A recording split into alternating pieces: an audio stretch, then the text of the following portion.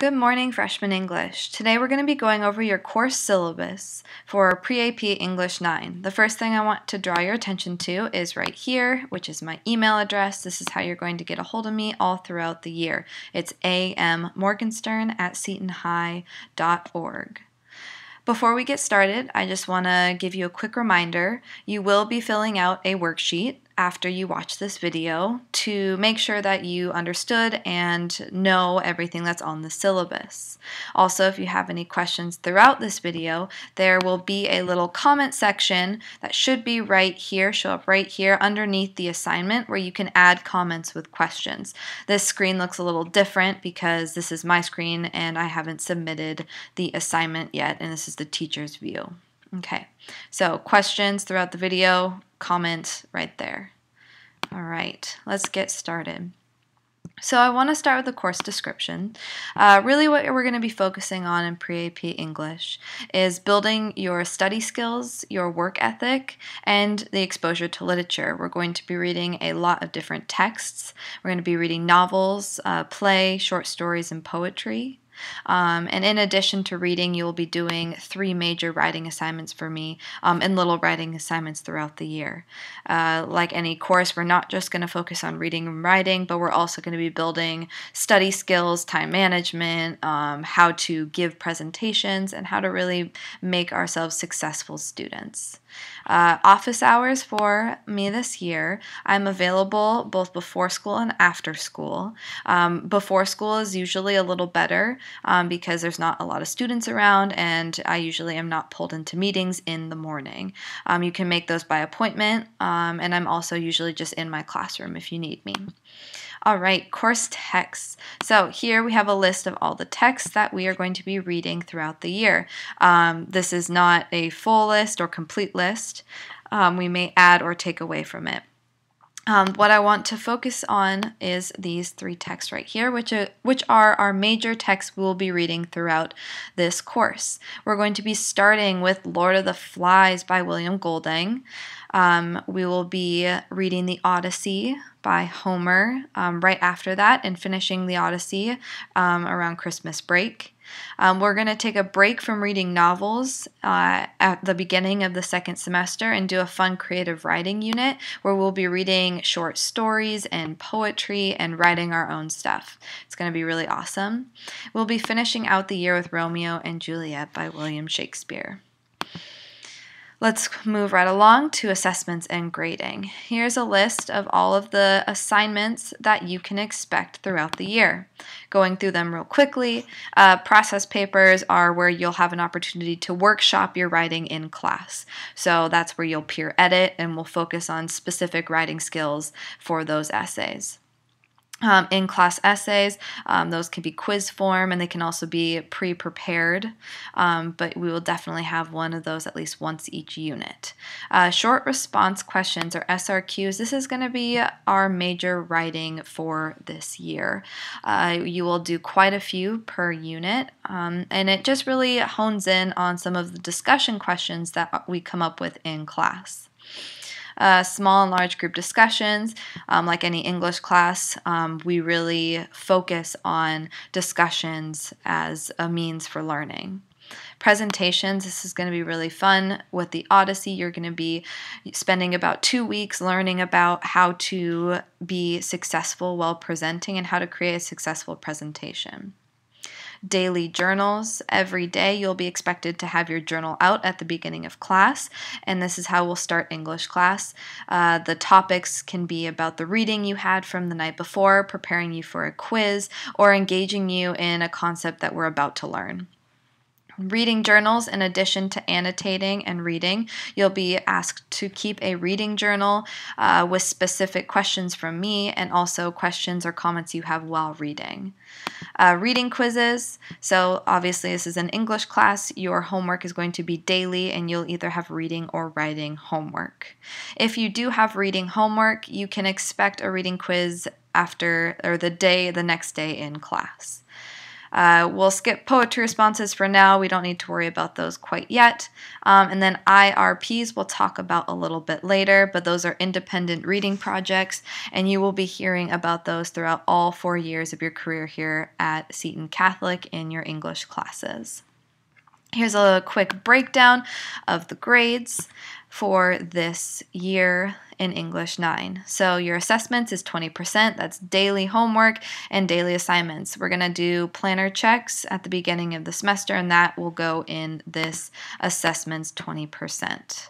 Participation is a pretty big part of our English class with those discussions, either small or large grouped, and also student engagement. So you don't necessarily need to be the student who always raises their hand and has a comment every single class, but as long as this is really important, as long as you're taking notes or responding to your classmates, that's how you can earn those participation points. Writing is 20%. You can earn that 20% through journals, short response questions, or SRQs. And then we have our 3 major writing components of this class. You'll be writing a research essay, a narrative essay, and an analysis essay throughout this course. Assessments is 40%. This is the biggest chunk of your grade. This is made up of IRPs, major projects, presentations, unit tests, and quizzes. Your final exam will be 10%, and that'll be at the end of each semester. Moving right along to our late work policy. This course is going to be a little different with your late work policy because the English department has one consistent policy throughout all teachers. So Mrs. Cleland, Mrs. Chase, our student teacher Mr. Anderson, and myself all have the same policy. Your assignments that are 1 day late can receive up to 80% credit. So that is the maximum amount that you can receive is 80% if your assignment is 1 day late. Assignments that are 2 days late, will receive up to 60% credit. So if your assignment is 2 days late, the maximum score that you can get on the assignment is 60%. I know that percent seems a little scary. I know that is an F in the gradebook. However, 60% is still a lot better than having 0% in the gradebook. That'll help out your grade quite a bit, even if it is only 60% maximum score. If you turn in an assignment that is 3 or more days late, you will receive 0 credit. Okay, it's very important that we follow this late work policy and that you have your assignments in on time. Specific to this class, what I consider to be a late assignment, if your assignment is not complete, if your assignment is not formatted properly, and in English class you use MLA format, and we'll talk about that a little bit later. Or if it's not ready to go and ready to submit at the beginning of class, I consider that late. Okay, ready to go meaning that your assignment is stapled, your assignment has your name on it, and it is printed and ready to go when I ask for you to turn in your assignment. Those are the things that I require for you to get full credit and not receive late credit. All right, let's move on to our absence policy. This class has 3 scenarios for absence policies and 3 different procedures you need to do depending on your absence. Okay, the first of the 3 scenarios is your pre-excused absence. This is where you are going on an extended college visit or you have a family vacation, something that you've planned ahead of time, or like a dentist appointment. If you have a pre-excused absence, you need to meet with your teacher before you are absent to get any material that you are going to miss during class. It is the student's responsibility to get any material that they have missed during class. That's the first scenario. All right, the second scenario is your absence due to illness or emergencies, okay? This is where you're sick for a day or you have a family emergency that takes you out of town, okay? Things that you cannot plan. The absence policy for this scenario is that you will have 1 day for every day missed to make up your assignment. So I have a quick example for you. Say you are sick and you miss Monday. All right, and then you're back in school on Tuesday. Your assignments for Monday that you missed are all due Wednesday. Now, it's really important that you email your teacher prior to coming back to school. So it'll take 5 minutes to email your teacher in the morning when you know that you're not coming to school because you're sick, okay? This is really important so that way I can email you all your assignments that you missed on Monday rather than giving you both Monday and Tuesday's homework that'll be due on Wednesday, okay? All right, so the third scenario is if you're absent for a test or if you're absent for a project or assignment with an extended due date, okay? If you're absent for a test, you're expected to make it up the day you return, okay? So if you're sick Monday and there's a test on Monday, you're going to take it on Tuesday as soon as you are back, okay? For projects and assessments with extended due dates. So this is things like extended writing projects, big writing projects, or IRPs. This is due regardless if the student is absent, okay? This is the reason why we do this is because you've had this due date for a long period of time and need to plan accordingly. If you are absent when these major projects are due, there's a few things you can do. You can email the assignment to me. Okay, when you send that sick email, hi, Ms. Morgenstern, I'm sick, I can't make it in, but here's my IRP attached to this email. All right, that's one thing you can do. You can send it with a friend. Say you carpool with a friend, you can print it off and have them turn it in for you. Okay.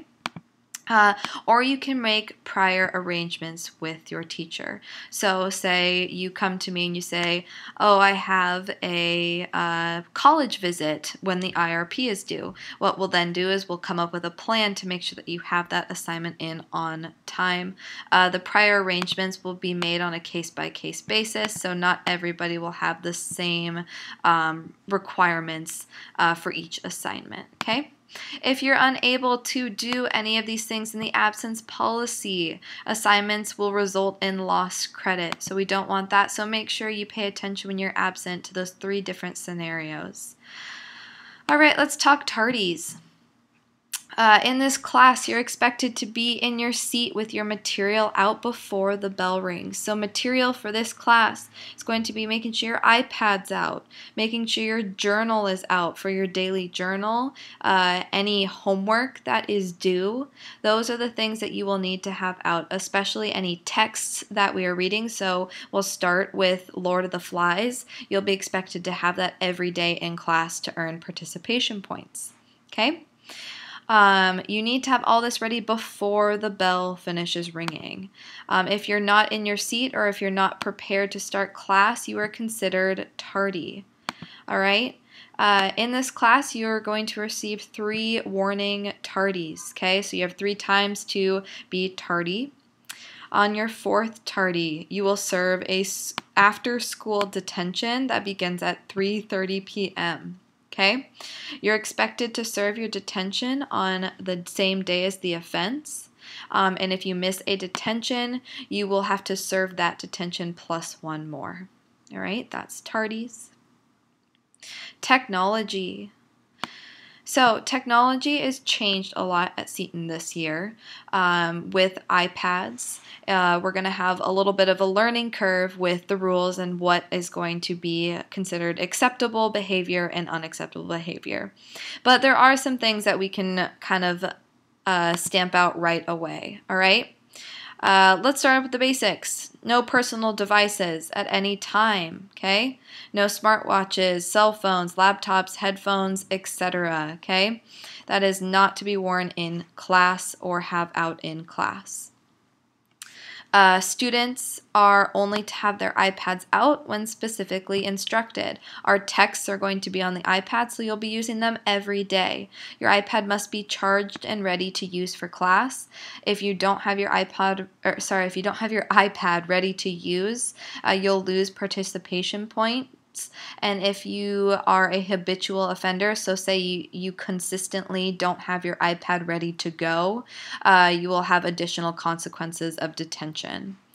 Your iPad is a privilege, as with all other technology, and will be removed if misused. Use your best judgment with technology.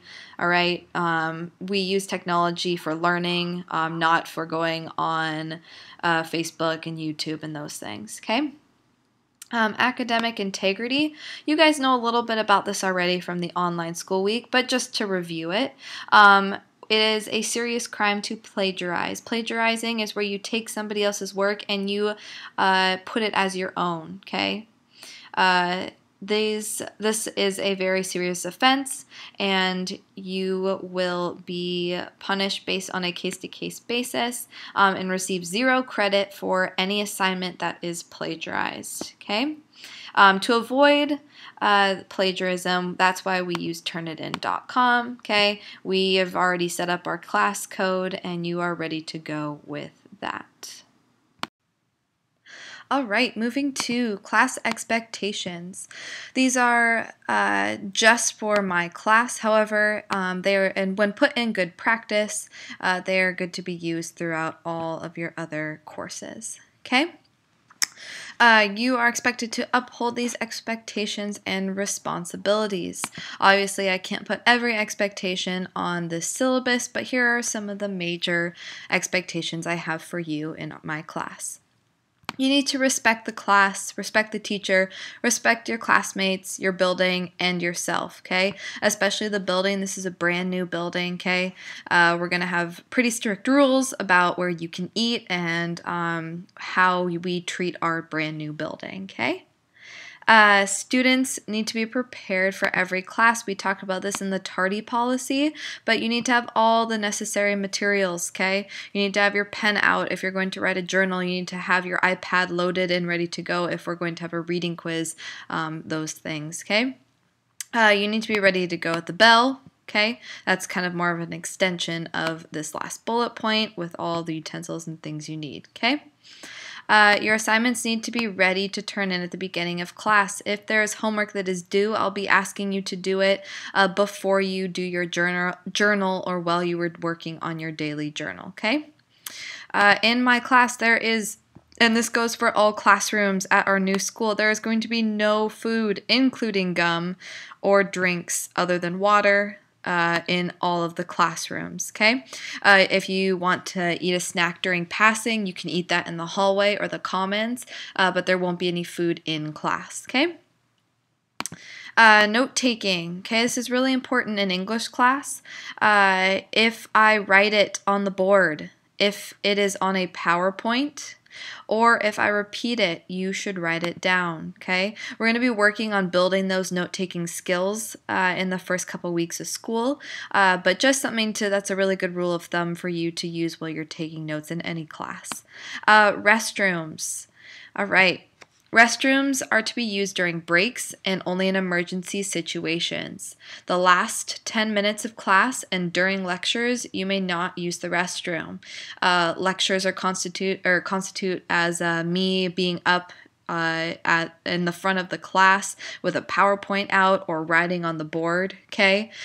Sometime that might be a good time for you to use the restroom is during group work or during your own personal work after I am done teaching, okay? Another thing to add is that if you do leave my room to go to the bathroom, you will be asked to leave your cell phone in the classroom, okay? All right, slant. We will go over that a little bit later, but essentially that is what is expected of you as a student from body language, okay? And then work time is a privilege, so you will be getting work time in class to do some homework, to get ahead, to write in your planners, all right? That is taking my time out of my day for you, and so it is a privilege, and if people are not using it properly, it will be taken away.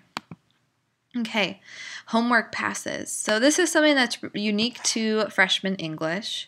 All right, you're going to be receiving 2 homework passes per semester, so 4 total, okay? This pass gives you an extra day to complete assignment for full credit. So normally our late work policy is that if it's 1 day late, you can receive up to 80% credit. Okay, these passes, which you'll have 2 per semester to use, you can get full credit and turn it in 1 day late. All right. There's some expectations or requirements that you need to follow in order to make these homework passes valid. Okay. You need to turn in your homework pass in place of the assignment with your name, date, class, assignment title, and assignment due date. Okay, so that's something that you'll fill out when everybody else is turning in their assignment. You'll be filling out your homework pass to turn in with all of those assignments. Okay. The second thing is that you must turn in your assignment the following school day. So the homework pass gives you 1 extra day. These homework passes are really meant for the students who maybe you have 4 tests and a basketball game all in one night, and there's just absolutely no way that you can do Miss Morgenstern's English homework, and it'll give you 1 extra day, okay? Because life happens, and sometimes we get overwhelmed, all right? And so you have 2 of those per semester. You cannot redeem your passes for IRPs, tests, or major writing assignments, so those are like those extended due dates that we talked about in the absence policy. And then if you have your homework passes at the end of the semester, you'll be receiving extra credit points for those that you have not redeemed, okay? So really important to hold on to those homework passes, an opportunity for you to have a little breather with the late work policy. We already talked about journals, but those will be daily and at the very beginning of class every day. It's how we will start English class, all right? I mentioned this a little bit earlier, but planner checks. So for the first quarter, what we'll be doing is you will be writing your homework down on Monday for the entire week. I'll have a board up that you will have, and you'll write down Monday through Friday's homework for that week. What you'll be expected to do is go home that Monday night and get a guardian or parent's signature on that planner. And then you will get completion grade points for having that planner signed and completed on the Tuesday we're back in class. All right? This will only be for the first quarter, and then afterwards you will be able to do whatever type of organization and writing down your homework you would like. This is, however, something that can return if you accumulate a lot of missing assignments, and I will ask you to return to planner checks so that way we keep you on board and get those missing assignments back on track, okay? I had a lot of students last year who just continued to do planner checks throughout the year. It really helped them organize and kept them honest, but I only require it for the first quarter. All right, IRPs, independent reading projects. All right, if you want to read this on your own time, this is attached to our Google Classroom, but essentially IRPs are where you have a text that you choose to read for fun outside of class. So this is in addition to the reading that we have in class, and you're going to be expected to finish that novel for the semester, okay? With that novel or text, you will have a project to go along with that reading, all right? The purpose of this IRP is to develop time management skills. So your very first IRP, remember you're only doing 2 this semester, 2 throughout the whole year. But your first IRP is a book talk, and it is due January 9th, 2016. You'll get more detailed information about that when we meet in class on Monday, the 26th. All right, and the last thing I just want to show you guys real quick is in my class, I have a course outline. So this outlines all of your major projects and when our units are beginning and ending. So this is something to maybe just take a look at when you're writing through your planner to make sure that you have all of those major dates written on your calendar. Okay, so like for example, our Lord of the Flies exam is October 21st. That might be a good thing to write down on your calendar. Also, for the first semester, finals week is January 24th through 27th. And see right here, we have our IRP due date right there, okay? This is just a handy little thing for you to keep track of those due dates, okay? All right, thanks so much. If you have any questions, like I said, please comment on the Google Classroom. And now it is time for you to fill out your worksheet to turn in for credit. Thanks. Have a great day.